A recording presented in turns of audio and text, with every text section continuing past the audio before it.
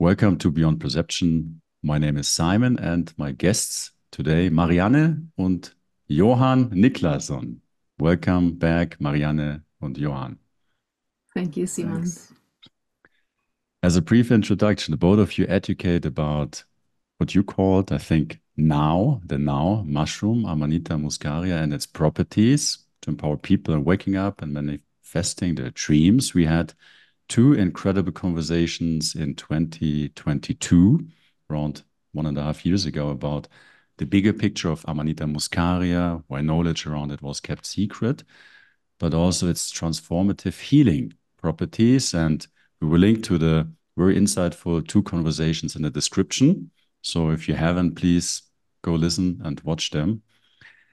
So in the meantime, 1.5 years, almost 1.5 years later, what I would love to start with as a question: do you have new insights into the myth and mystery Amanita?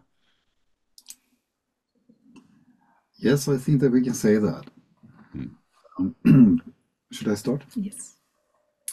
So I'm usually very careful with what I say, because when you say it on camera, you will be held responsible for it sooner or later. Therefore, I've been very careful also in our earlier talks and conversations as to what conclusions we have drawn, what the information that we gather, what it points to, and what that would mean for our work, what we do, and other people that are using the Amanita Muscaria for whatever reason in their life. And since we spoke, we have now traveled across Switzerland and also into Germany, where we have made our 3-hour presentation for, I think it's over 3,100 people now so far.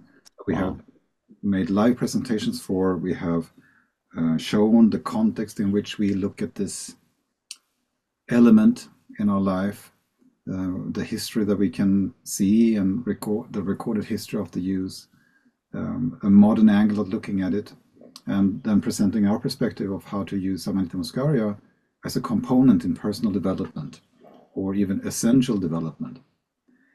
And when we have made the presentation, we do make an offer to the people that have met with us personally to, for free, if they choose to have it, receive a microdosing kit, which is basically capsules with the powder of Amanita Muscaria. And if they decide to use it themselves, then they can do so at usually take one capsule per day for about a month. And since then, we have gathered a lot of information and heard a lot of stories from people that have used the microdosing in their own lives. And from non-events, as people reporting nothing happens, I don't know any difference, to rare occasions where someone said, yeah, I felt nauseous, I didn't want to do it anymore, to more or less fantastic stories about personal change, about change in life, in relationships, in the whole trajectory of a person's incarnation, really. And it has confirmed what we have perceived as the potential in the Amanita Muscaria, where the chemical cocktail contains substances that introduce neuroplasticity. And neuroplasticity alone is then almost like a magic ingredients for your nervous system to self-generate, heal, repair, and find alternative pathways. Can I just come in here, because the nervous system is like a clue. This is one of the amazing things with Amanita Muscaria, because the two main substances that are being talked about here is ibotenic acid and muscimol. And they actually specifically work on the nervous system. So the ibotenic acid has a excitatory effect, so it's giving more energy and more drive and more focus. And the muscimol is working on the central nervous system, calming down the reptile brain. I think that we have talked about this before. But just when we see how we are stuck in our conditioning and our trauma story and so on, and then suddenly the nervous system gets the chance to regulate itself in this way, then we see that just by that we start to come more into who we could be and who we truly are. And just that experience is very powerful for people, because then they see that, wow, just by putting my nervous system in a different state and becoming more present, I feel like a new human being. I feel like suddenly I know who I am and where I'm going and who God is. And so the amount of orientation that suddenly becomes possible just by fixing the nervous system, something that you would have to go to therapy for a long time to get to that point, is suddenly being done quite quickly for some people. And we recently had a story from someone who is, I would call her a psychonaut, someone who has tried everything. You know, these people who want something as a relief to their heavy life or their issues, or their just curiosity, have started to use microdosing just a few months ago. And with the first capsule, her life changed. This is what she says herself. Wow. Her life changed because for the first time, she could come into states of full relaxation and clarity and overview, something that she would striving to do with strong medication in the past, when she had panic attacks and other nervous system issues in her life. In a way, it's like we all have this, like, or many of us, like, we have this spiritual striving, right? Or we want to get somewhere where we suddenly feel more connected, more spiritual or whatever. But I just, thinking about it, I realized that just by getting ourselves out of the habitual stress and the habitual anxiety that we have identified with, that has become so much part of who we are nowadays, just by toning that down, we wake up to our natural spirituality.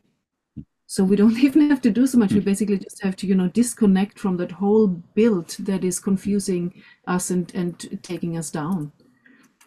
So what we see then, the effects of only the microdosing, we will talk about deep dives, which is strong and large doses. But even with microdosing, we see dramatic changes for many, many people. Some of the changes are maybe not so dramatic, but still very significant. And for some people, like this woman, there's a complete change of their life from now on. Everything is different.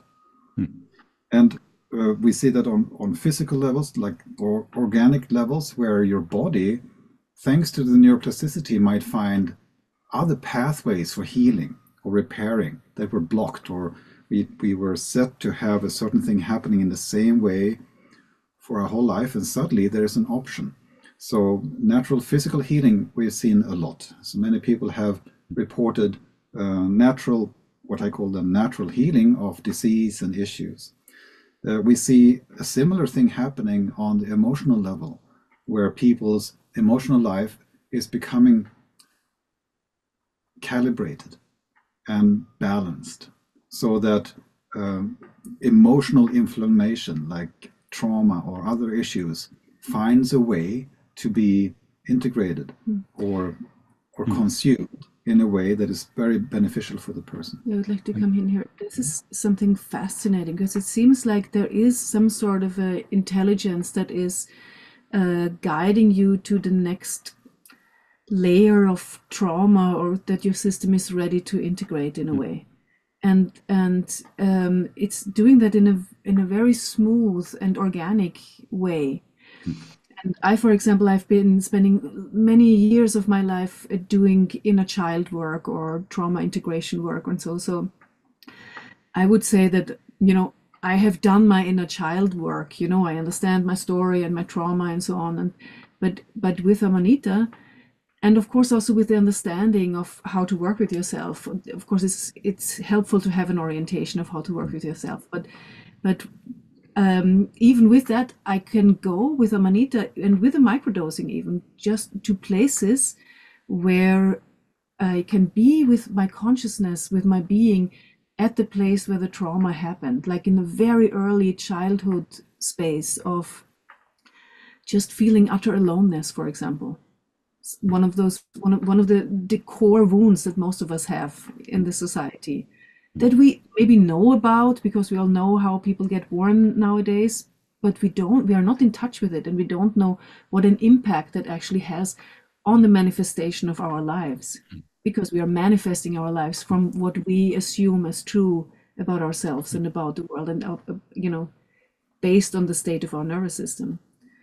and then to be able to be there and be held in a being space and recognize what is going on there, and then just by being able to feel it, being able to integrate it. But feeling it in a new way. Many people that work with trauma, they come into this shock of suddenly re-experiencing or being confronted with this wall of strong emotions and feelings, which naturally then makes us hesitant or even protect ourselves from it. But with this neuroplasticity, it seems as if you get another location from where you can approach the traumatic experience, so that it's you, but it's also not you. It's more your personality that you look at. You find a different anchor, a different position within yourself from where you can approach this, which also really facilitates a better way of digesting, of understanding, or only experience, even if the trauma is an event that you have no cerebral context for, or you have no idea what it really was, but there is an emotional inflammation or there's emotional subsystem that is, we call trauma, but there's no real event that you can connect it to. Even then, just being a little bit on the side of it makes it more possible to allow yourself to feel these stored feelings.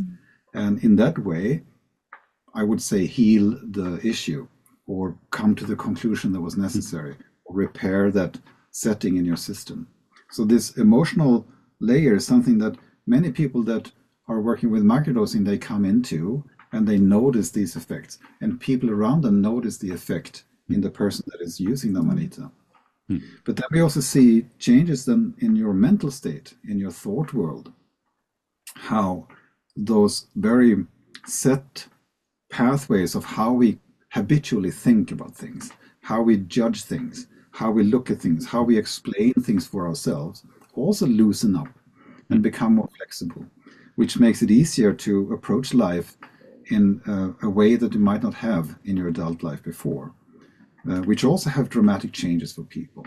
So just the nervous system flexibility, the plasticity, the firing up of nervous pathways that normally are passive have dramatic changes on these levels. Now, the physical, the emotional, the mental are just the three lowest levels as far as I'm concerned of our human life. We also have spiritual aspects and many levels above.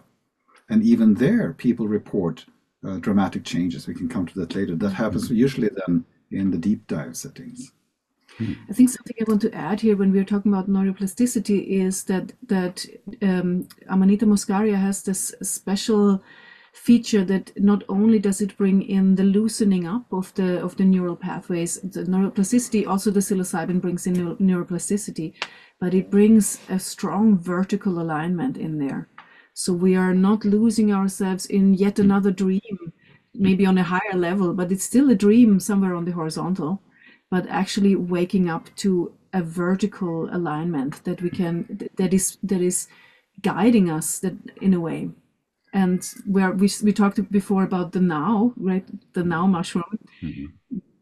Even in the microdosing, we see that this element of now is what gives us a new ground to stand on. Because with our personality, we are basically locked in time, and our trauma is locking us in time, one could say. It's like anchors in time where we can't really move on. We have to experience fully everything that has happened in our lives. And by getting this new ground in time, in now, and becoming centered in the now, we can start to go a different direction in our own development. So we use the word alignment. And with that, we mean that somehow that chemical cocktail in the mushroom removes the attraction or the identification with the distraction of ourselves. The parts of our personality that we normally identify with and believe is so important, my title, my job function, what people see me as. And that becomes less important or maybe even disappears, so that you experience yourself as that original being that came in this life. And when you identify with this being, we call it the essence, the view of life changes quite dramatically, because what might be important for your personality might mean nothing for your essence. Your essence is usually then also found as being quite childish or at a young age. That's usually where the the separation happens, where we are starting to focus on our personality and what we do and what people think we are, instead of who we really feel we are inside. So when we return to essence, we might have to allow it to be at a younger age for quite a while before it catches up and grows up and become adult. So yeah. So all of this is work that is facilitated with microdosing. It's not that the microdosing does that for you, but if you are having the intention of becoming a more unified and whole human being, and of actually becoming a partaker in this creative universe, then it's a wonderful tool. And I think we can already start to talk about the deep dives. Like since the 1.5 years that we have talked. Can I just ask you something? What I'm curious about, how you're experiencing Amanita. Is Amanita a gateway to aid oneself to plug into one's own healing properties to come back to oneself, or is Amanita doing that to me or you or someone? I will not say that we have a definite answer, and I think that it can be detrimental to someone's worldview and maybe even religious belief system to claim certain things in a very solid way. Let's leave that door open a little bit. The way we approach, or at least I approach Amanita Muscaria, is this chemical cocktail that opened doors within me. A way of looking at life is to see life as we are receiving this body with which we can interact with the physical world. It's like an antenna into the physical world, and we can see and sense and hear what is going on in the physical world. But we also have an emotional body, and it's also like an antenna with which we can experience feelings and emotions. And then we have like a mental body with which we can experience thoughts, and sometimes we can even achieve thinking by ourselves, which is quite the feat today. And if you look at it that way, these are extensions of our true being. Like our nervous system is like an antenna with which we can pick up feelings and thoughts and sensations from our body. Then what is the link to reality? It is the link that is our own inner experience that we can achieve when we center ourselves. Then we can link up and align all these different levels of existence within ourselves. So we can experience life in the physical, in the emotional, in the mental, and even higher states. And from there, experience more objectively the truth and or the environment that we are in, or reality as we experience it. So I have chosen to look at the Amanita Muscaria not as an outside entity that is providing me experiences or providing me information. I more look at it as this possibly an entity, but the substances in me are opening doors within my own perception so that I myself can more consciously relate with my sub and super consciousness. The door is open, it's up to me to use it. I could say to that my experiences early on on higher doses with the mushroom was that it was constantly, like saying it's a sentient being. Let's assume that for a moment. If it is, then it would always tell me, well, I'm you. So what do you want? Don't look at me. It was like, for me, it was like a Montessori teacher or some entity that, if it is an entity, all it would want is for me to wake up to my own creator nature, that I am the creator. That would be like the intention that I found that I was constantly being directed towards. Wake up to your own creation, and that you are the one who's creating this reality.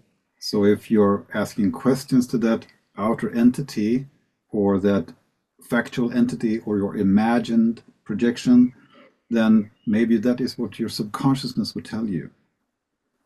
I am you. Give me instructions. Ask me questions. But you're basically asking yourself, just a different part of yourself that you normally don't have access to. And it's And also something we let people play with, like when we guide people into deep dives too, because we have this tendency to have this outer authority that we pray to and ask questions to and want healing from and be good towards and so on. And it's a beautiful thing. It's nothing wrong with that, but there is something about, what happens if you actually ask the question inside, assume that authority actually lives inside of you. There is an authority, there is a higher, being, but maybe the direction is towards inside than up, instead of somewhere out there. People talk about empowering. I think it's self-empowering to decide that it is me. It's my sub and super consciousness. There's no other entity I have to pray for or ask for permission. It's all in me. And if you do that, you become more self-responsible. And you are looking at life from the perspective of self-activation instead of praying for things from the outside. Psychologically, it makes a difference. If it's actually matching reality, it has a factual difference also in your way of living it. And just to mention that then, if it is so, well, in our experience, what happens for most people is that this door between your subconsciousness and your waking consciousness is opened. What does that make possible? In our experience, you suddenly get access to states that you are normally accessing when you're dreaming, or maybe under strong hypnosis, like the theta brainwave states, where you are, or your subconsciousness is extremely suggestive. It is receiving instructions and then paints it. For instance, you watch a movie with dinosaurs running around, and your heart is racing, your brain is trying to flee, and you have all these physical reactions because your subconsciousness does not know that these dinosaurs are not actually in the room. So it is being projected into you and you have responses. What if you take charge of this input? What if you intentionally seed things into your subconsciousness about who you are? What is happening in your life? How do I deal with opportunities showing up in my life? Who am I? What do I want?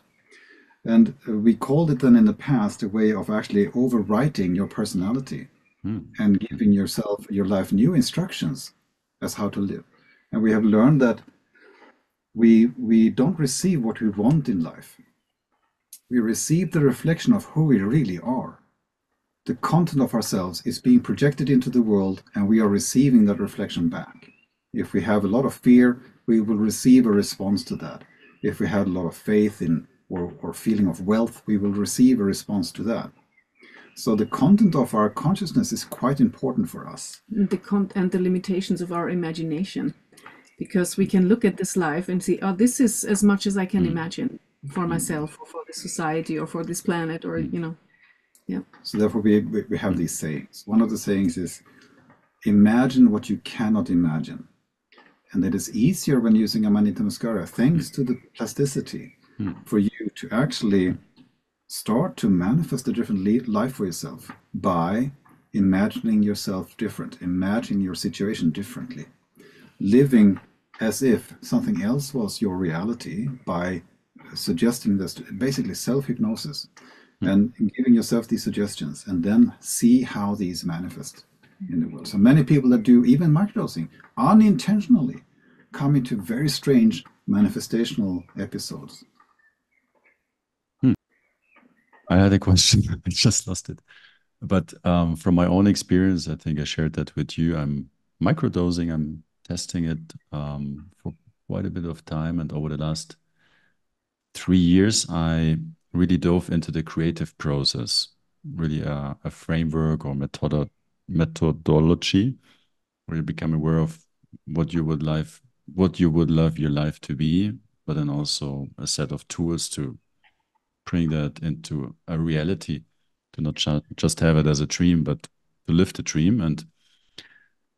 And I mean, it's hard to say what is the cause, but there's definitely a correlation in also what you're sharing, how I'm experiencing in being far more grounded, calm, a relaxation of my nervous system, but also a support to my imagination and neuroplasticity. Like what I set my focus on, it's far easier to bring that into life than historically, would I say, and that it speeds up continuously. It really that's something I really experienced for myself. So you spoke about the microdosing a little bit, but then also I think you wanted to start sharing a bit about your experiences with high doses and also different levels of consciousness or experiences. That's something you mentioned before. Do you want to pick up on that? Sure. You want to start? Should I? When you say should I, then I think that you have something that you already want to shoot. So what we call these events deep dives. Yeah. Again, with respect for everyone else that are approaching Amanita Muscaria from whatever direction they do, we do not want to propose that our version of this is the right one or that we know more than anyone else. We just have our approach, and this is our angle approaching the Amanita Muscaria and what it makes possible. So we have named it deep dives. Others might call it ceremonial sessions or ceremonies or shamanic experiences. In a deep dive, the participant or the deep diver is taking enough Amanita Muscaria to sedate the personality. The personality is no longer what you actually identify with. And how much is enough? Well, for very sensitive people, 5 to 8 grams can be enough. I mean, even maybe too much. And for others, 20, 30 grams might be what is necessary. But then this varies from time to time. So for one person, 15 grams was enough at one point. Another time it might be 8, or another time it might be 20. There is no real rule, and I think that is important for everyone who listens to understand. It's not about how many grams you're taking. There are so many other factors that are meaningful. So, pardon. So do you choose the amount intuitively? Do you start taking something, then you feel into it, and then you add something to it, or how do you approach it very specifically? So our setting and our set is that it is first of all a very safe space to do this experience in, where you have at least one sitter. A sitter is someone who can care for your needs if your body no longer functions the way you used to. If your consciousness is somewhere else, your body might still be alive and kicking, and we call it the pet. Your pet can become quite active. Your pet has needs. Your pet might not be able to communicate because there's no one home to listen to the need for the toilet, for instance. It's quite often so that we notice that someone is deep in a deep dive, and their pet, their body is becoming restless. And we approach the individual and we look into the eyes and we see the normal person is not at home. But we can still communicate with the pet. And then we can carefully check in, are you okay? And the pet is sitting up and might not respond with words, but then we can ask it, do you need to go to the bathroom? And then the pet says, and then that was what was needed, but the owner was not at home. The one that the pet normally communicates with, the one that can tell the pet, yeah, I'm in a meeting now, I will go to the toilet later, or yeah, we can go to the toilet right now. So saying that, I have to say this because it's so important to understand that the way that we look at a deep dive or a high dose can only happen in a safe way with someone being with you at all times. It can last for 12 hours or more. And during this time, you don't know what will happen, when it will happen. And there are several aspects to the deep dive that you have to be aware of. There is something that we could call the interruption. But I just want to, because the question was about dosage, I just would like to answer that. We have a little bit of a measure about like 0.2 gram per kilo body weight. This is a bit how we orient. And we have like an average around 15 gram would be like a deep dive dosage. And then we do it so that some people, they have an intuitive number where they say, I want to have this and this amount of grams. And then we trust their intuition. And so we have these different ways of coming to how much we give, but it's an individual conversation we have with every participant. And then if they feel during the deep dive that, wow, I actually need some more, then we're also open to give more. So we really tune into how much does this individual need to come to the place where they need to go, with the intention that they have set, and with what they are about to experience. So when you take enough, then there are certain things starting to happen with your system. Usually there is a slight nausea. The body is wondering what the F is going on here. The stomach is responding to what is coming in. Not always, but it can be. And then what is also quite often usual is that people are feeling a sense in their body as if they were drunk. But it's not on all levels the same. It's more the bodily function of being a little bit sluggish, of not having correct balance. And that would be explained by the substances in Amanita muscaria attaching to the same GABA receptors as alcohol does. And that would be a similarity. And then what we have noticed is that there is an interruption into the nerve, the perception of time. That might be the most important thing to start with then. This is why we use terminology like the now mushroom, because it seems as if time is being, or our perception of time is being interrupted on a regular basis, in a specific rhythm even. On my last deep dive, I managed to tell myself which frequency it was. I recorded it and I could later calculate with what frequency it for me was at that time. And this interruption is happening to your thoughts, it's happening to your speech, it's happening to your feeling states, and it's happening to your body. And if the interruption is strong enough, you will no longer be able to walk. You might be able to sit up, but then suddenly all functions are turned off and your body falls to the floor. Yeah, so this is one of the things that why we also say that it's really important that there is a sitter there if somebody goes into a higher dose experience, because this, you might actually feel that you are strong and stable and you get up and no, I can do this, and bam, and then you actually, if nobody would be there to hold you, you would just crash to the floor or drop whatever you're holding. This is one of the things that is physically risky. And there are plenty, hundreds of reports of people, many from Russia, where people have taken a high dose and then waking up with knocked out teeth or a broken bone or something like that. Yeah. So we really urge people to be, especially the enlightened masters, the people that have already tried everything and they can do everything and they are so confident, especially those people need to be very careful, because against this they stand no chance. It's a physical reality that the interruption happens. So it's a physical, emotional and mental constant interruption of your flow, the linear succession of firing in your neurons in your brain system that gives the appearance of time. This I thought a few minutes ago, now I'm thinking this, I'm about to think this. It feels like it's a linear thing. However, later in the session you can come into such a gap between thoughts or between feelings or between interruptions in your body, where the now opens up. You enter into now, which means that all concepts of time are now gone. There is no past, there is no future, it's only now. And I have the tendency to believe that that is actually a more true representation of reality. We just don't experience it such. We have this concept of time, a linear progression of events. But in reality, also logically, the only time that exists is the ever-present now. And in an Amanita Muscaria deep dive, you may get the opportunity to experience what that actually is.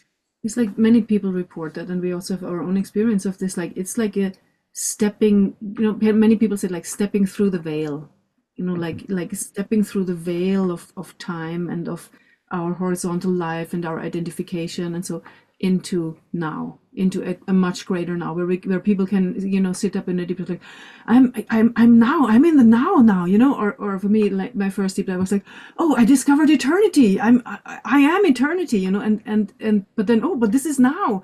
So there is, and we have seen now so many people have the same experience where they basically come through time into now. And it's startling for many of them. And then we can start to, many people also have these cosmic experiences where actually the consciousness can go and start to understand aspects of the cosmos and travel to places and get like orientations towards certain themes or like maps of certain aspects of reality or how things work. So I think that one can explain that with the detachment from what you normally identify as the limitation of your senses, limitation of your feelings and emotions, limitation of your thoughts. If these limitations are temporarily removed, and with temporarily, I'm talking about hours at a time, then suddenly your consciousness and your yourself can travel not only horizontally in this world, but also vertically, which means to different frequencies of existence, to different frequencies of consciousness. so many people report also that like the thinking can become very, very fast. It's like you're in this slow pace of time, and then suddenly and it becomes like almost like a singular understanding that you can come to places where you have immediate understanding of things. There's no more thought process, it's just understanding, seeing, knowing, direct knowing. You call it downloads, Yeah. or you just have like an apparition. It's just all there. But then when you come back down from those places, we say it up down because in some way it is some sort of a ascension experience. You can feel how you're slowing down back into matter or into time or into this machine of your brain and this biological apparatus that, and you can then the limitations come in and the understanding becomes distorted, or you don't even have access anymore. You kind of know, I understood something, but I can't think it anymore. I can't grasp it because this machine cannot. So we actually get a chance to step out of this into a much higher reality, which can, in some cases, be almost a bit traumatizing. It can be almost a little bit scary because it's like to your person, to the person, to the mind that might still be somewhere trying to understand or trying to hold on to some sort of identity. So here, it can be like a death process, really, the ego death, or the dying out of who you think you are into a greater reality. And depending on how good you are at that, you might be more or less comfortable with where you're going. But this is what we see. We are like little ants being catapulted out into the cosmos, and oh my God, reality is so much bigger than what we ever thought. But then we come back into this body, we come back into this brain and this nervous system and this physical reality. And then now what? How do we deal with having this greater alignment, this greater understanding, this superior orientation? we still have to do the dishes. We still, have our story. We still have our programs running, our reality here. But that maybe we need with to a new work on. perspective then. Yeah, this is what many people report, and they say, yeah, I'm still here. People might not notice that there's much different, but I have a suddenly much larger space inside of me in which I can navigate my experience. And, So and what- this is, I think, is fascinating, the chance to really rise in consciousness. So there are maybe 10 major aspects of the deep dive that we could go into. One can be that we spoke about the alignment. If you tune in to that part in you that originally dropped down into this body, that part of you that were born out of your mother's womb, and that original being that came out as an unwritten personality book, but still is something, if you identify with that, you might also suddenly perceive or sense the purpose with the purpose that you came here with. If you have a special mission, or if you have something specific to work with, or you're attracted to certain things, that can become very clear. So the things that your personality were busy with, trying to avoid pain over life, or trying to avoid bad situations, or trying to survive in different strategies, that no longer have such strong meaning for you if you connect to your original self and your original essence and its purpose in life. One among many, many things that you can experience. I think I want to enter into the manifestational thing, because I think that you're interested in that thing. Yeah, I just want to say, add something here that we have been, thinking about in the deep dives. One of the coordinates, let's say, that many people come to when they rise in consciousness has to do with Christ, has to do with Christ consciousness. And we were a bit hesitant to talk about this, but we want to mention it because it is happening so many times that people actually arrive at a place where they're waking up to their realization of being Christ. You know, it's not like, oh, I met Jesus Christ and then he talked to me and gave me his blessings. No, it is more like a waking up to our own Christhood inside. Or find our consciousness on that level, which one could call then the Christ consciousness level. And I have to say, I was proud to be not religious. I did study all kinds of worldviews and philosophies and esoteric teachings, also the religions, but not because I felt I had a need for a God or a greater power outside of myself. So it is a little bit with the scientific mind being hesitant to make these proclamations and make these statements, but it's undeniable that many people that do a deep dive, they go through stages of I am me, I am Jesus, I am Christ, I am God, the manifester. Where does this come from? And it's so poignant, it's so clear, and it's been stated so many times by so many people that we start to believe that it is a factual, actual reality that the special experience in Amanita Muscaria makes available to us. Not generates, not creates, but we can perceive it, we can take part in it. And it's startling for many people.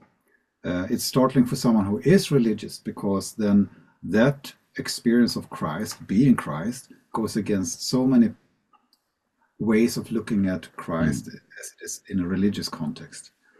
And it's startling for others that are proud Buddhists or have different worldviews or different religious tendencies to suddenly be Jesus and have Christ consciousness. In fact, our experiences and our observations up until now makes it more or less clear that experience like that is the origin of what later degenerated into the religions. The origin was a live tradition of using such states to be the creator, to tune in and align, and to imagine, to project, pour down feeling states, water this creation of yours with very strong positive feeling states. We call it faith. We bathe our image in faith. And in that, and speak the word. We speak the word or write the word. That is the act that makes things manifest. And this is our conclusion. This is our working model at the time, and we have not found anything that goes against it. It's constantly being confirmed by people's experiences. Now, that is not new with manifestation, right? No, but just to add to this, like when we read now old scriptures, like the Gospel of Thomas or like the Nag Hammadi scriptures or so, like really original Christianity, you know, scriptures. And then with the experience of that Amanita Muscaria opens up for us and for people, suddenly reading those scriptures becomes just like, oh yeah, wow, it is more like a map or a handbook or instructions of how to use these states of consciousness or these understandings, or how to you know, from those coordinates actually then use that understanding in this world and in this life. From that perspective, these scriptures, they look like a manual, like to a coffee machine. You know, you pour in the beans here, you pour in the water there, and then you press the button, make sure you have electricity, you wait for 10 minutes, whatever. It is such clear and simple language from that specific perspective. And it's so overwhelmingly matching. It's matching word by word. And suddenly it is as if you have received the key to unlock what these scriptures actually were talking about. And not in a very fantastical way, but in a matter of fact way. like a normal teacher would instruct you how to use the coffee machine. Yeah, of course, you press this button, you do this. That's how we now read these scriptures. That's how we now can easily understand them without layers of layers of layers of religious interpretation, very word by word. Now the words have then lost their meaning or started to mean something else, and that each such transformation has generated layers of misunderstandings and followers and religious directions. It's easy to see that you can trace it back. But when we read the Nag Hammadi scriptures and the books from the Essenes, the Coptic original writings, it reads like a manual, like Joe Dispenza would write a book. Do like this, do like this, do like this.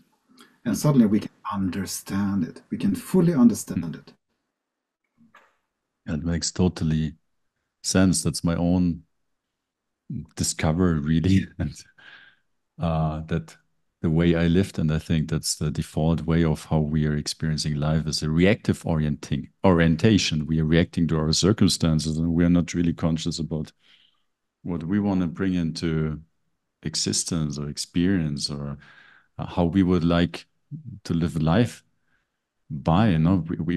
We're not creative in that sense. We're creating all the time some kind of experience of reality, but we're not conscious about what we actually would like to experience, independent on the circumstances, and kind of going back to that blank sheet of who am I, what is what I would love to experience, how would I love to be, experiencing life, and what are the relationships I would love to have, the things I would love to experience, to bring into life. That has been something that kind of shift in my own orientation relates very much to what I'm listening to you, that initiated a huge transformation in terms of also in recognizing who I'm not and getting a deeper awareness and sense of who I am or might be, but definitely not what I think about myself, and having more space between my identity, who I think I am, my thoughts, my feelings, my beliefs, my conditioning, but not being oriented so much by it's more like a commentary function in that sense. And so we are like sleeping and dreaming creators, not aware of that we are 24/7 generating our life, and the proof in the pudding is just to look around and see that is what you're generating, right?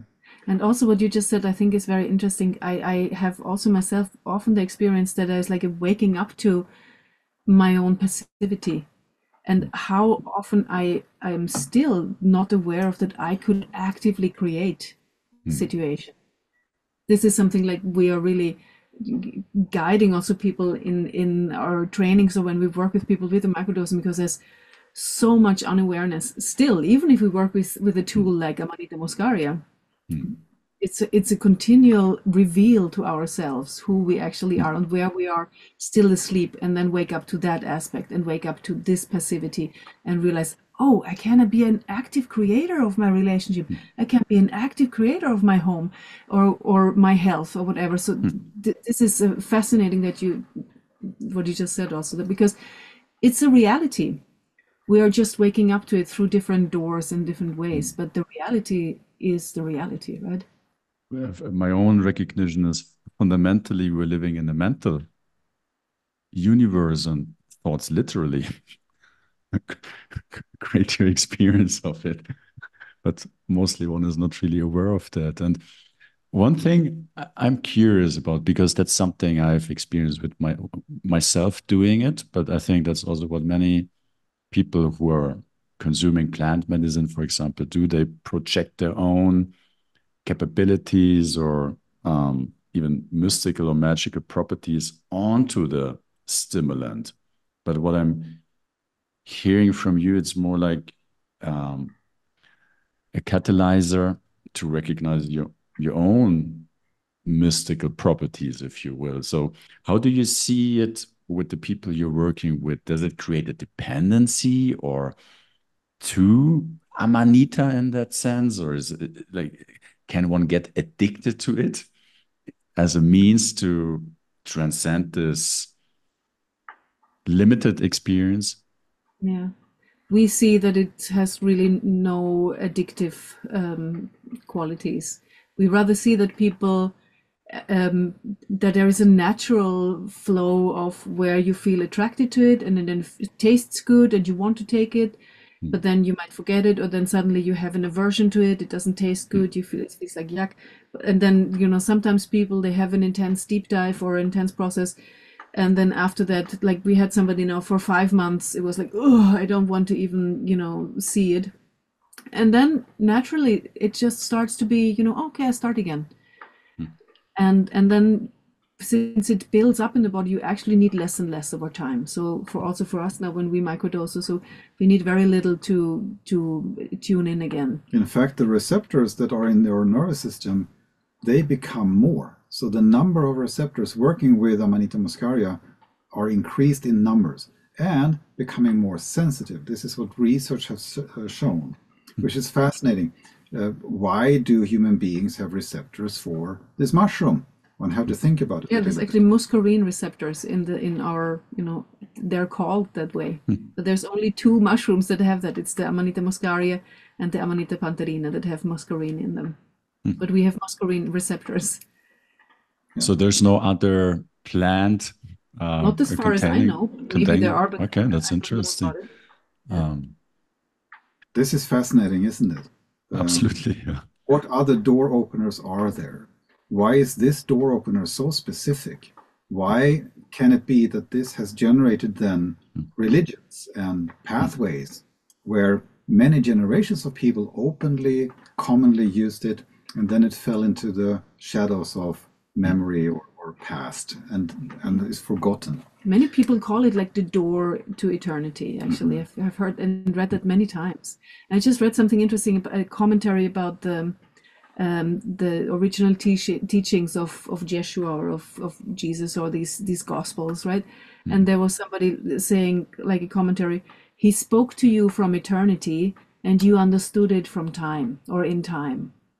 And this for me is a very good description how when we are in eternity, there is a different reality that we are describing, a higher, greater aspect of reality. But then when we are in time, we can only misunderstand it because we don't have the apparatus to actually perceive it properly. And it's a good example of a saying, saying of Christ or Yeshua or Jesus, which only makes sense in this context.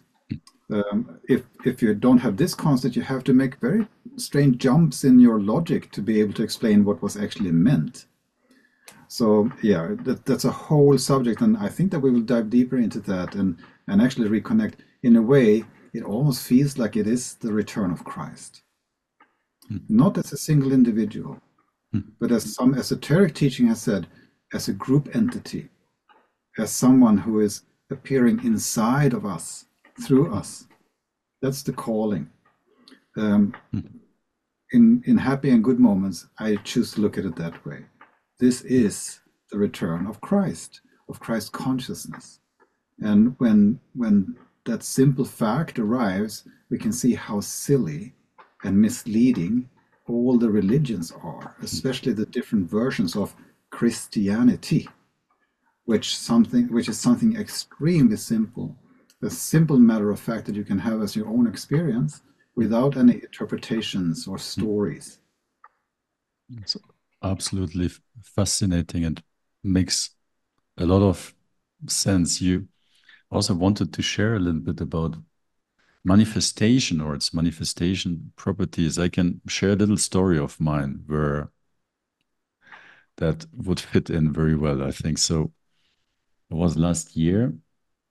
My wife had this street dog follow her home. We let him in, gave him some food, went out back on the streets, came back again. And over a couple of times, we just let him stay. The next day, a neighbor told us, this is a Belgian Malinois. So this is a protection dog.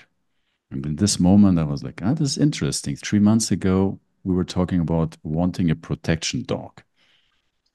And we discussed it and then we forgot about it. But in that moment, we talked about it must be a young one because we have an older male dog and it might create conflict. And that was the puppy protection dog now with us.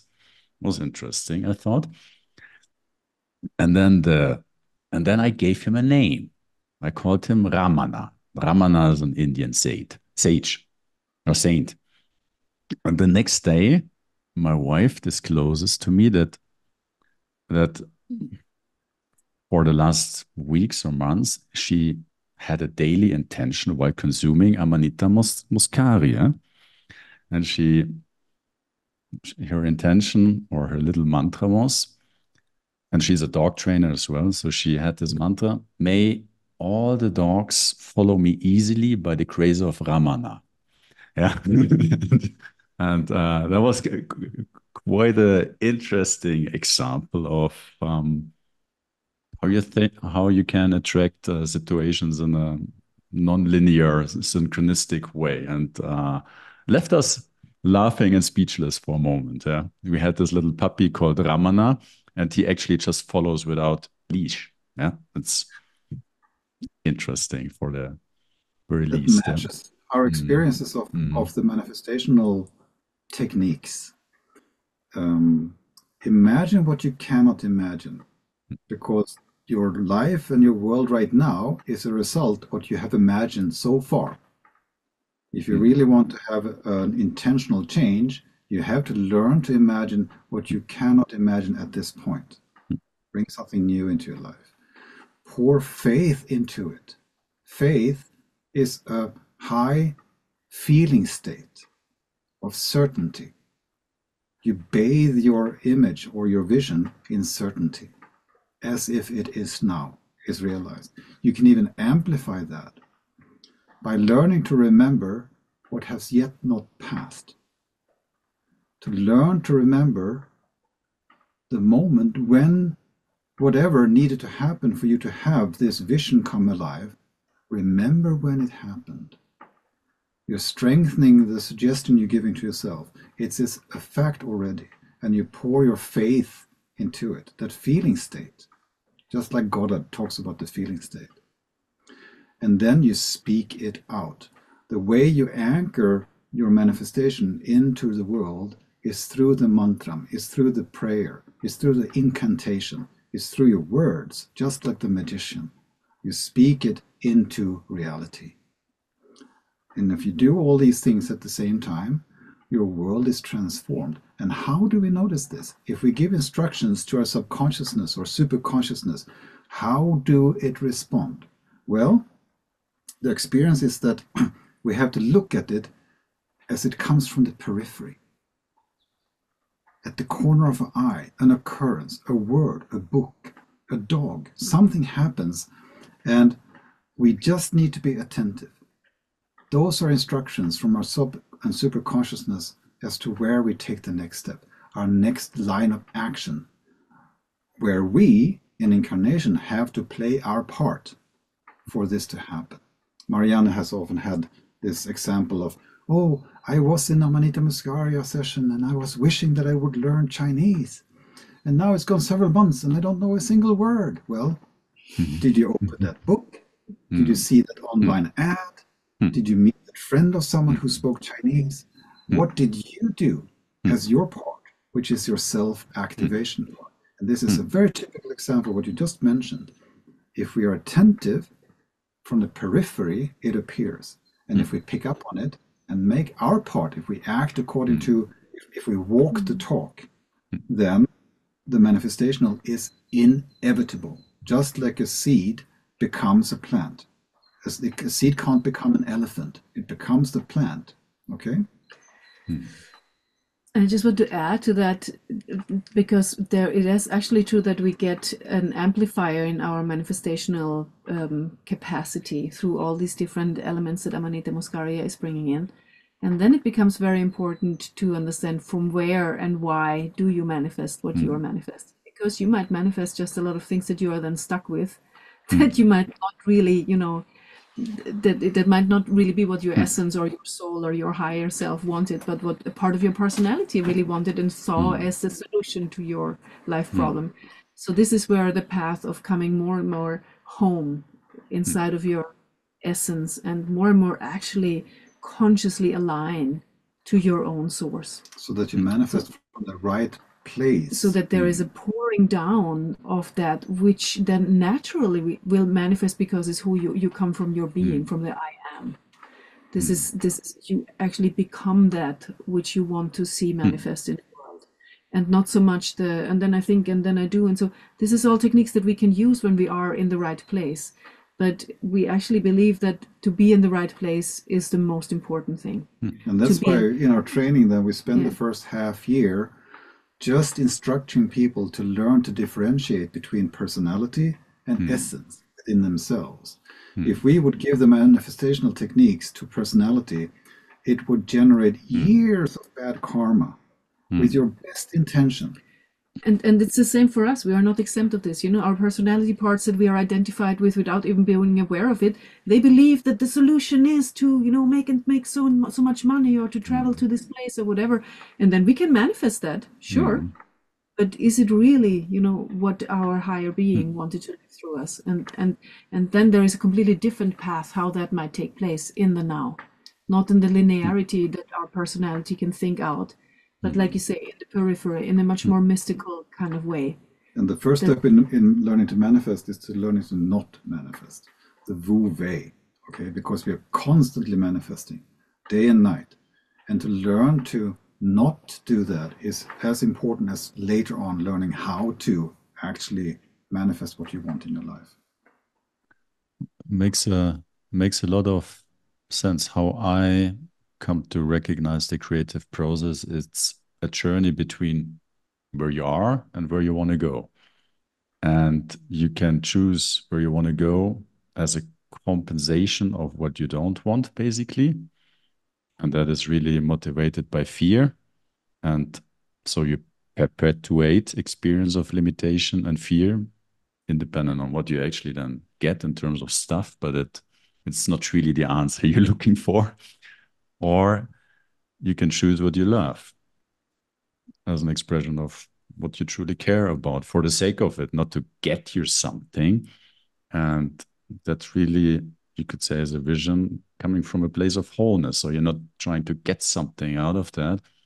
And that's my own recognition that actually brings an experience of wholeness alive, because that's the motivation you're coming from. And that's kind of, and that's when I'm listening to you, that's kind of very much matching my own understanding, and need to be aware of what you love and what it is that you orientate yourself towards, and allow yourself to imagine it and to feel it and to see it in your mind. But at the same time, you must also know where you are. You must know your own shit and your own reactive So let's enter into that, tendencies. because I think this is a Yeah, crucial beautiful. element in any type of manifestational aspiration.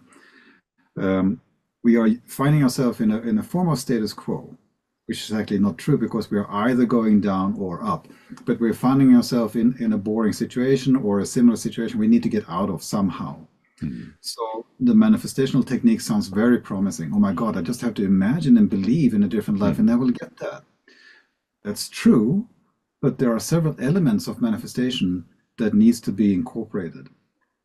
Often people who are moving towards something that they really wish for and long for in their life, what the first thing they encounter is an issue or a problem, an anchor or a block. And we call it anchors because it is right in front of you, but in reality, there's a chain to the anchor behind you, and you can't move forward until you have experienced whatever is held in this anchor. So many people that start to move into manifestation, they are immediately disappointed because the first thing they encounter is the issue with the father, their financial lack, or whatever else is an anchor in time that they have not dealt with.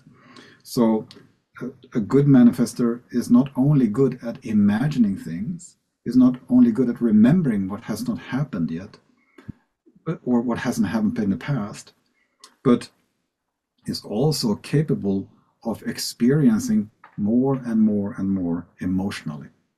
Because if you can increase your bandwidth of what you can allow yourself to experience, pain is part of life. Pain is not something you run away from.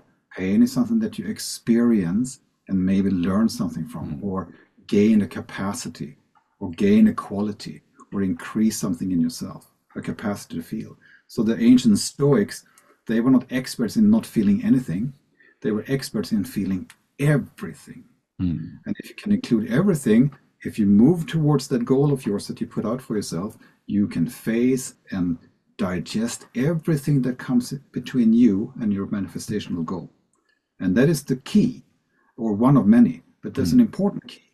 It's not going to be a dance on roses. It's going to be an evolutionary development process. And you have to engage with it with an open heart and allow yourself to feel whatever. The successful people that can manifest, they go through rain and ice and water and fire. They don't care. They are open to experience anything, and that's why they reach their goals. But it also then opens up an unconditional life experience, because you're not resisting. That's at least how I recognize my own personality, or like when I work with people, it's basically the idea is something is not okay to fear through. So I'm resisting it, and that creates an experience of suffering, because the pain at some level is there, but I'm not allowing myself to feel it.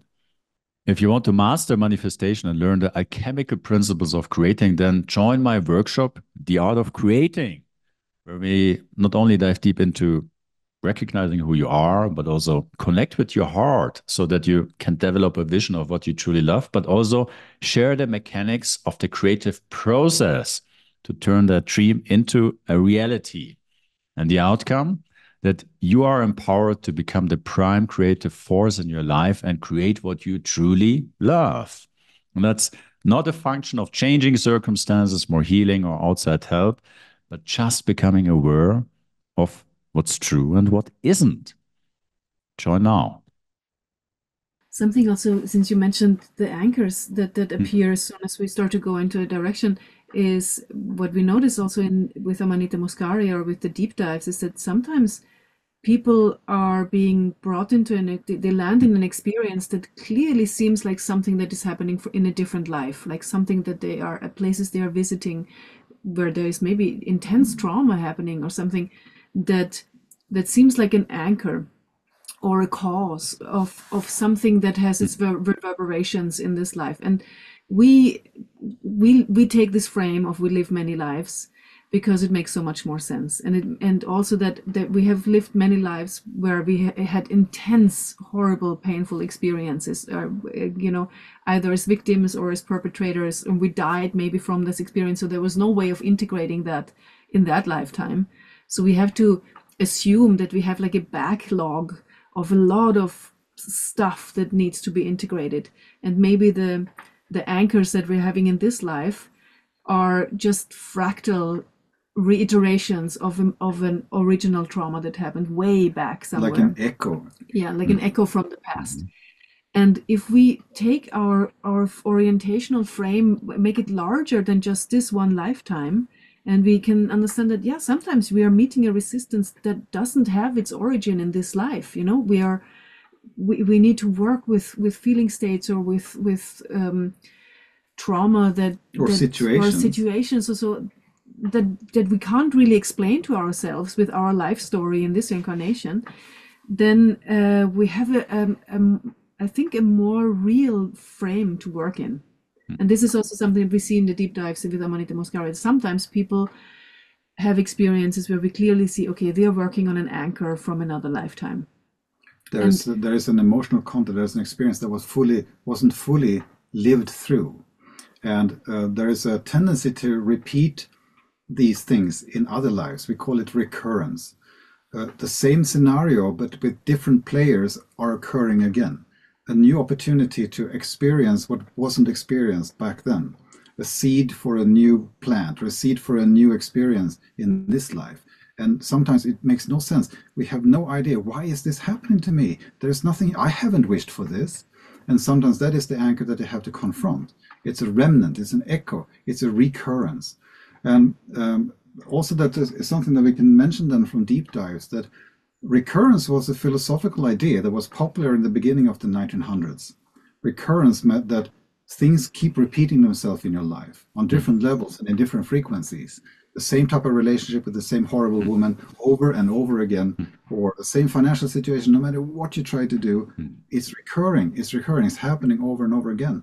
And we can see in people who have deep dives, they can recognize short frequencies of recurrences. We call them loops. Something keep just happening over and over and over again, this cutting out of concept of time, but also lifelong occurrences or recurrences, where a similar situations keep appearing in life after life after life until we have the capacity to incorporate it or digest it or learn from it or increase our qualities that are necessary to not have that type of experience in our lives.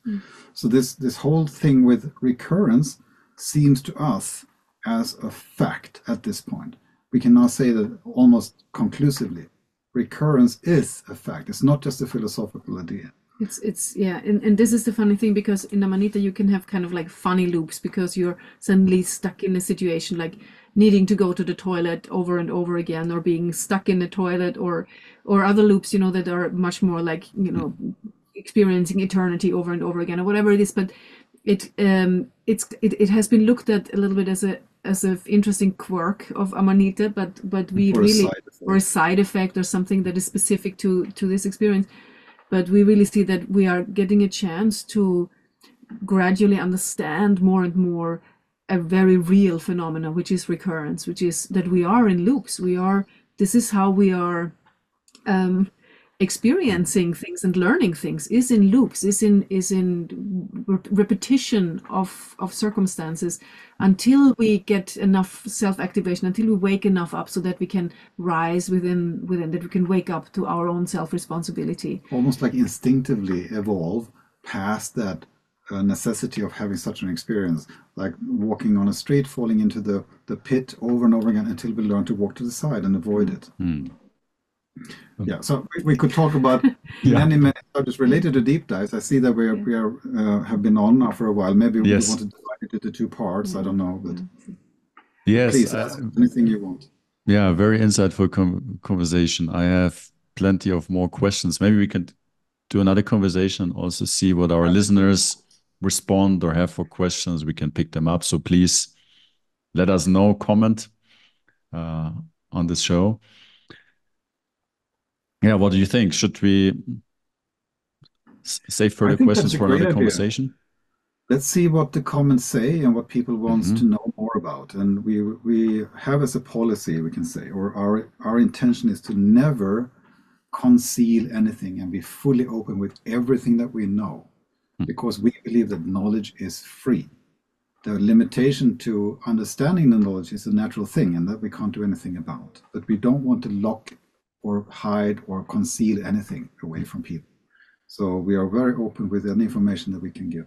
And that said, we are also just two people on our journey, gradually, you know, discovering a reality, you know, like everyone else, you know. So this is also, we're not in that way super special. So we're just on this journey together, people, just like everyone else.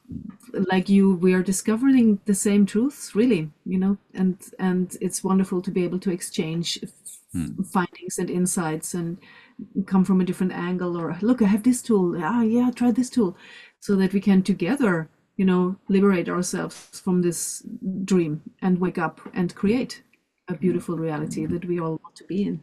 It's called for, isn't it? Because the options that are presented to us are quite gloomy, to say the least.